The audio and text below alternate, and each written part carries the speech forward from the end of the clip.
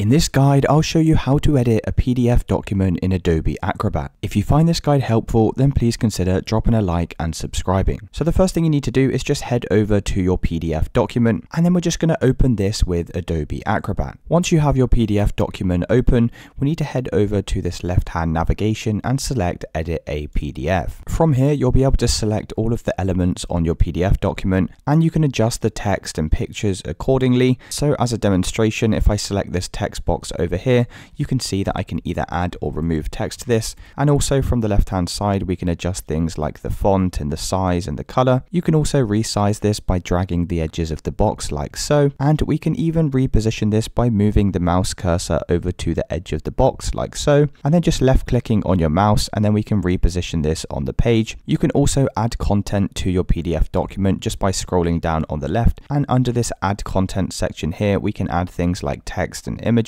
and you can also adjust the header and footer like so. If you want to remove elements on a page, then you can just select the element with your mouse, come over to the borders until you see this directional arrow appear, and then you're going to right click and just select cut. And finally, once we're finished, we can head over to the left-hand navigation and select Save to export this as a PDF. And it's as simple as that, guys. That's how you edit a PDF document inside of Adobe Acrobat.